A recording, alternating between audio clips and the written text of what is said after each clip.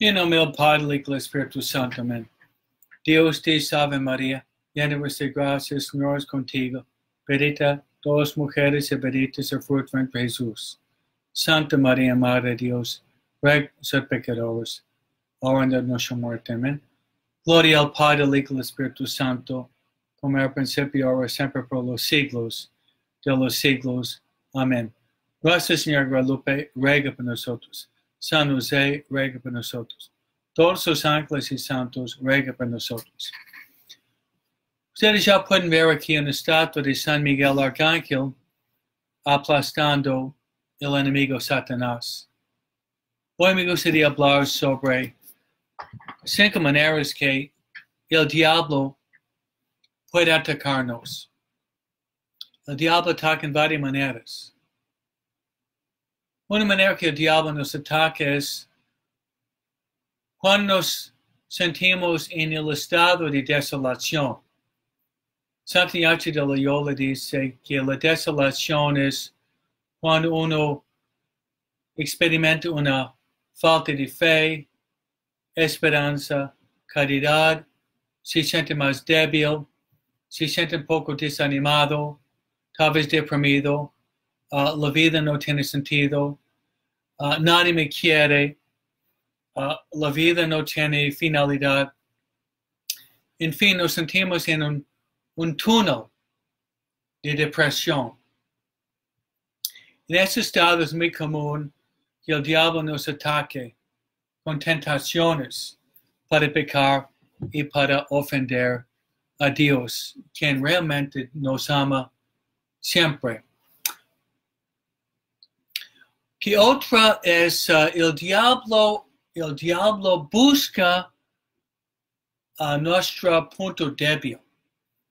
Yo llamo ese punto débil nuestra kriptonita. Tal vez una manera para ver nuestra kriptonita es lo que yo había dicho hace 2 días en mi plática referente a los pecados capitales. Cada uno tiene su punto débil. A lo mejor, cuando nos sentimos en desolación, podría ser la gula, un deseo desordenado para comer, o la lujuria, el deseo desordenado por placer sexual, o la avaricia, el deseo desordenado por bienes materiales, o la pereza, deseo desordenado para descansar demasiado. O la envidia es me siento mal porque alguien tiene algo que yo no tengo. O puede ser la ira, es tengo tentación de perder la paciencia y buscar la venganza cuando alguien me hace daño. O el orgullo, es un deseo desordenado por mí mismo, un ego inflado. Entonces el diablo nos ataca en la desolación, pero el diablo nos ataca en nuestro punto flaco, nuestro punto débil. Me gustaría decirles otra arma que utiliza el diablo para atacarnos y ganar la batalla. Una vez en el diario de Santa Faustina, Santa Faustina Kowalska se encuentra en un convento y le aparece el diablo. El diablo está corriendo como un loco, buscando personas. Jesús dice a Faustina de detener al diablo y hacerle una pregunta. Entonces Faustina le ordena al diablo de pararse. Y la pregunta que Jesús quiso que le hiciera al diablo fue, ¿cuál es el medio más eficaz que el diablo utiliza para tentar y hacer caer a las almas?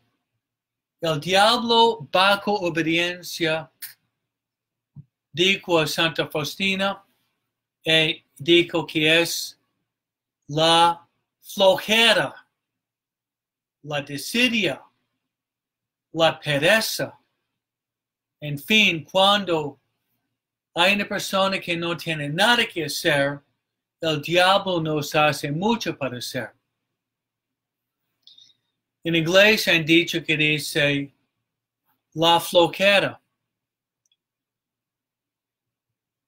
es la carpintería del diablo. San Juan Bosco. Tengo una estatua que dice San Juan Bosco. San Juan Bosco tenía miedo en el tiempo de las vacaciones. Tanto que San Juan Bosco dijo que las vacaciones es la vendimia o la cosecha del diablo. ¿Por qué? Es cuando los jóvenes estaban de vacaciones y tuvieron mucho tiempo libre. Y con esas horas libres, el diablo les daría mucho para hacer. En santos, yo pensé que fue San Buenaventura o San Bernardo que dijo que cuando no tenemos nada que hacer, hay un ejército de diablos que están buscándonos. Con una tabaca, un diablo puede atacar, pero no tenemos nada que hacer.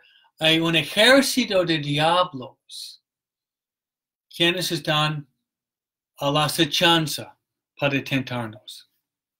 Entonces, hermanos, aquí tenemos la estatua de San Miguel Arcángel.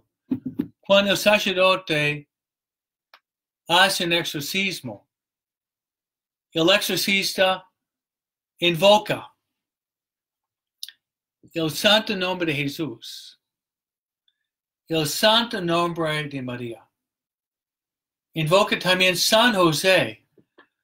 San José se llama el terror de los demonios. Invoca también San Benito. Pero también en el exorcismo formal, el exorcista invoca el nombre de San Miguel Arcángel.